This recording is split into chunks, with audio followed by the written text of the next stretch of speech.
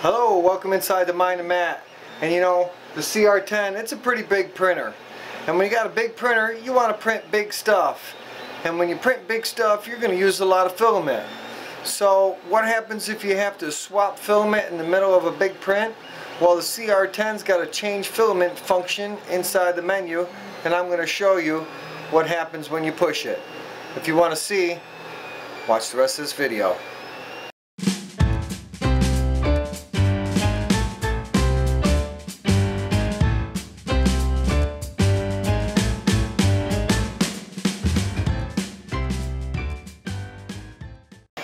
So as you see, I'm getting pretty low on this and it's getting late and I gotta go to bed. And this thing has still got a little bit to print, but it's been printing for 28 hours and 56 minutes and I need to change the filament. I got a brand new roll. I'm gonna open it up and I'm gonna put it on there, but I'm gonna use the change filament function. And what you want to do is hit your button, go down to tune, and change filament. I'm going to press it here in a second as soon as I get set up, and this is what's going to happen.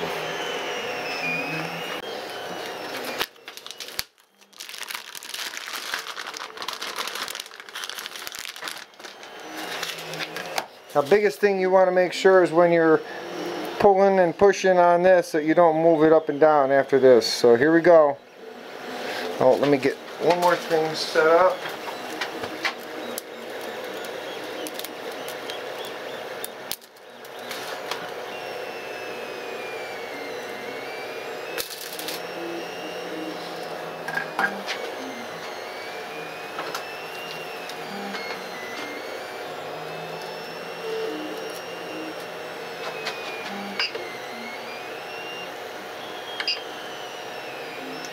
Press the button now.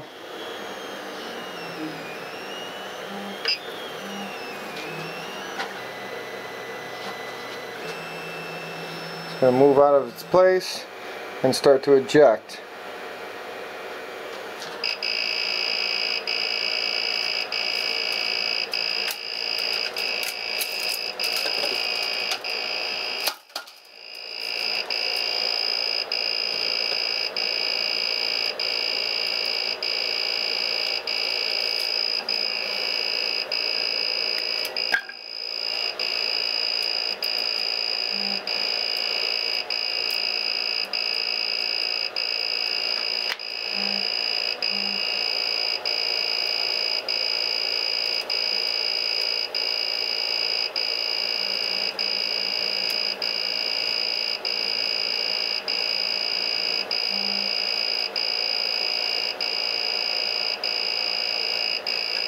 And press the button.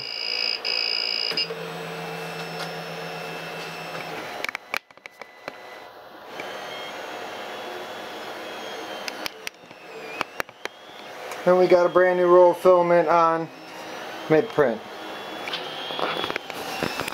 We did catch a little bit of the overflow, but that's easy enough to fix.